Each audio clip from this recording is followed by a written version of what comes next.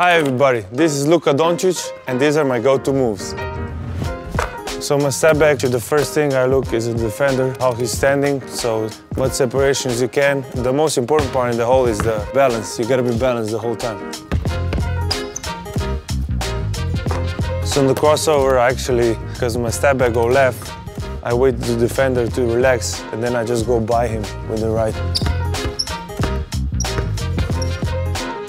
So this one is not really much explanation. I'm watching that and then the defender relax and then I just explode to the rim.